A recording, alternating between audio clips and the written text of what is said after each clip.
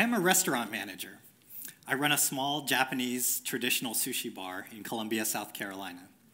And if you ever came to apply for a job with me, great. I would sit you down, look you in the eye, and I would ask for you to describe to me in detail how you brush your teeth. What a bizarre job interview question. Why would I ask about your toothbrushing? Well, it's actually a very practical question, and there's not a trick to it at all. I will often explain my reasoning as I'm talking to you. When people come to apply for a job as a cook, I need to hear from them how they would work in my workplace, even if they have never worked in my workplace before. I need them to tell me that in a natural way. So if you're working at a restaurant, you need to have take some ownership of your station. Are your tools clean and easy to reach? Do you work mindfully? If you come across some problem, can you adjust what you do so that you can do it even better the next time? Do you work well as a team? Are you able to share your space and accomplish our goals together with the team? And a lot of that gets mirrored in brushing your teeth. You have to have your sink well arranged.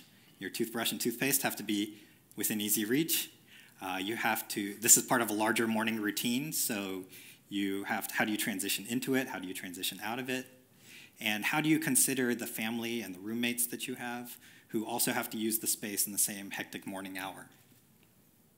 So I have no doubt that the way you tell me how you brush your teeth is how you approach some of your work. Plus, it's a funny job question to ask in an interview, and it's hard not to acknowledge the silly situation I put us both in when I ask it. So here we are on the TEDx stage. We're supposed to talk about big, interesting ideas, right? And we're supposed to talk about solving the world, right? Okay, let's do it. Let's solve the problems in the world. So when we think about how to solve the problems in the world, we think about certain types of people. We think of millionaires and we think of billionaires. We think of powerful leaders. We think of large corporations. And we think of massively creative people who are total 100% Einsteins. Those people are useful, yes, but that's not really who I like to put together when I'm putting together a team. So if I can just take a poll in the audience real quick. Who here is not a billionaire? Okay, okay. Who here is not a 100% Einstein?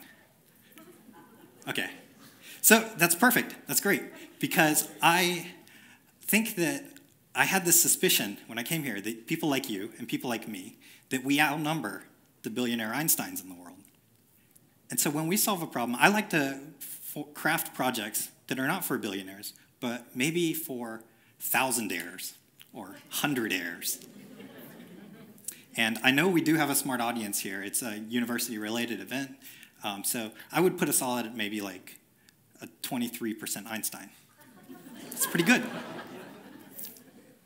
And as far as creativity goes, I actually don't know the difference between people who are like intrinsically creative in their soul. I don't know the difference between that and what I do, which is I have a few creativity-inducing techniques that I apply and layer on as the situation sees fit. And if it's okay with you, I'd like to share with you two of my creativity-inducing techniques as we solve the problems of the world today. Okay, so technique number one, look at the problem from literally any other perspective and try on a few of those. So one thing that creative people can do is they're able to jump out of these deep grooves in our lives of habits and thoughts. And you know these grooves really well. They're the way you brush your teeth every morning. They are the one path you take every day to work. They are the way Google has learned to sort your search results. They are the one or two friends you go to when you're facing problems in life or work.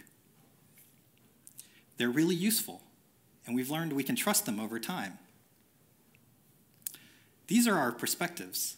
These are what builds our perspectives. You may know that there are other options out there, and it takes a little bit of difficulty to jump out of those grooves and to jump into another perspective and take a look at the world. But it's worth doing that sometimes. So what you want to do is you want to take your issue and pull it up out of your life, turn it a little, and see it from a different angle. Is there another character in this story How would they solve my problem if they were in my place? Is there anything that I would agree with that character? Or you could go sillier with this concept, and you could say, okay, I have a problem. How would my cat solve this problem? And the answers you come up with, it's going to be a whole list of probably mostly nonsense, but there's usually one or two places where you can start and start a new kind of form of thinking. I had a problem once, and you have also probably had this problem. I think of the best ideas when I am in the shower. I always remember the most important things, and I can never, if I were anywhere else, I could jot it down in my TEDx playbill notebook, but I can't.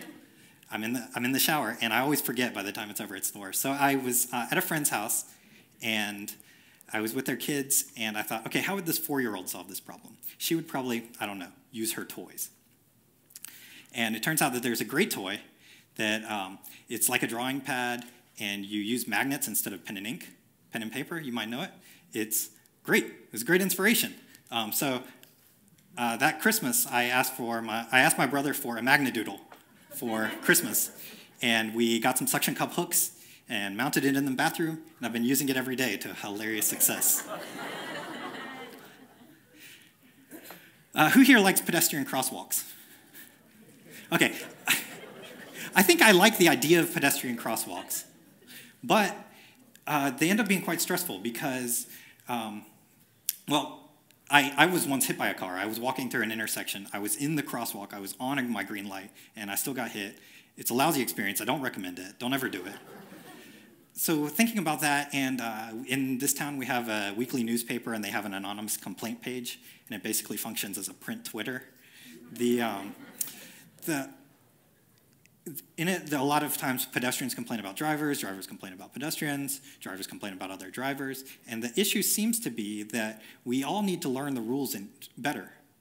But even if we ourselves know the rules, there's no guarantee that the other pedestrians or bikers or drivers know enough to protect us from harm. And I wanted to take that on. I started to, so when I cross the street now, I want to be a little bit more visible to cars.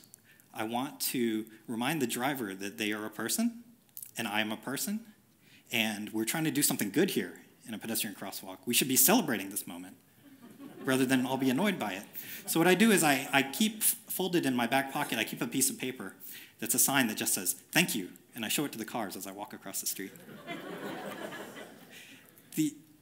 And I have a few versions of this sign. Some of them say, "Thanks, neighbor," or "Praise hands emoji," or this. So we've solved job applications, we've solved shower thoughts, we've solved pedestrian crosswalks. Let's do our second tactic, which is to purposefully mess around with the definitions of words. And now that we've solved a few problems, we can take a small break and talk about donuts, which I think you're going to love this. I'm going to take donuts, which are a very beautiful thing, and I'm going to turn them into a math problem, which is also a very beautiful type of thing. Aren't you very excited? Okay, so there's this phrase, baker's dozen donuts. And we know that that means 13 donuts. And we know that, so let's take a closer look at this phrase. We know that donuts are beautiful. We know that a dozen is 12. But how exactly does the word bakers modify dozen and donuts? And the way I see it, there's 3 possibilities. One definition, let's see, is that up here? One definition is it can mean 1 extra. So you have a dozen donuts, you get 1 extra, 13 donuts. Second definition, and here's some math, is 13/12 of. So you take a dozen donuts, you add 1/12 of 1 dozen, a donut, and you get 13 donuts. Third definition is plus 1 donut. So you get a dozen donuts plus 1 donut, 13 donuts. That's great. So the way you figure out the nuance between these 3 definitions is you put the word bakers in different contexts. So let's ask ourselves, what would we get if we ordered a baker's 1 donut? So 1 donut, first definition, 1 extra. 1 donut plus 1 extra, 2 donuts. Second definition, a donut plus 1/12 of a donut, so a little bit of a donut, or a donut hole maybe.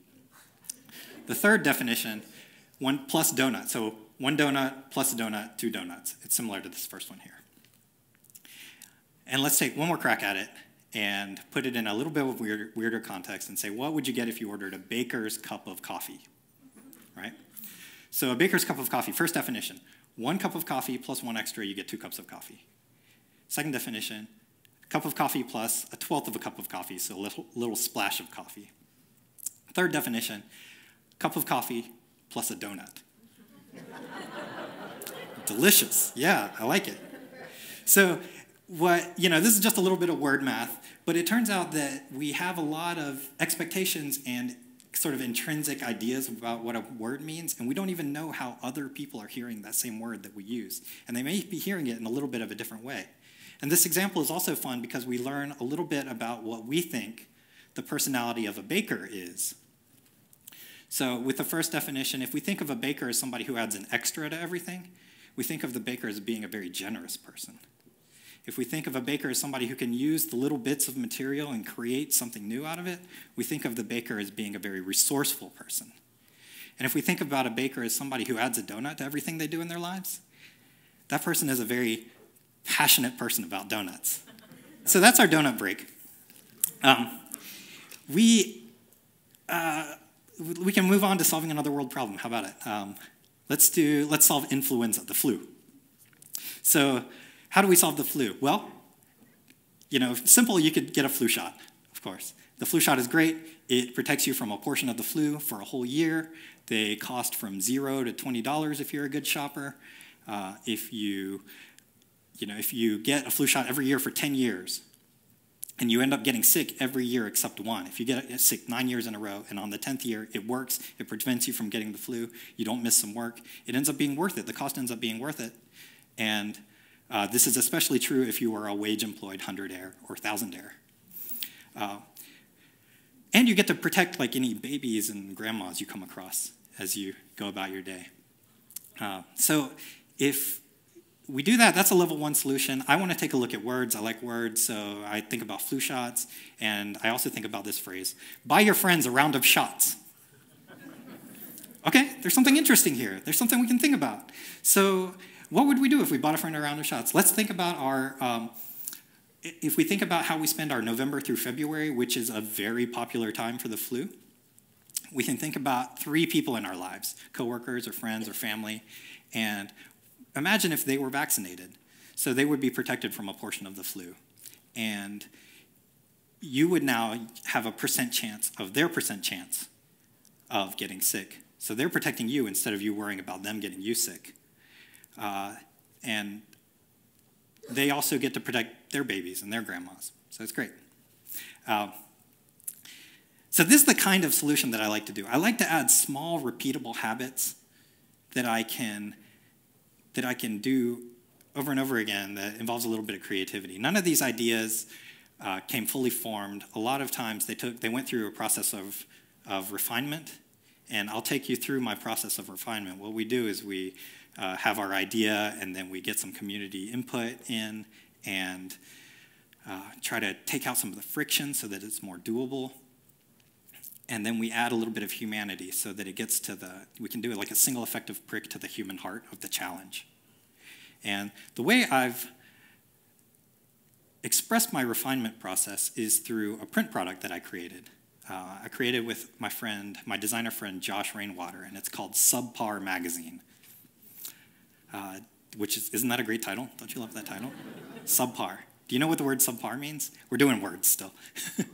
Subpar, that's right, you're right, it means lower than par.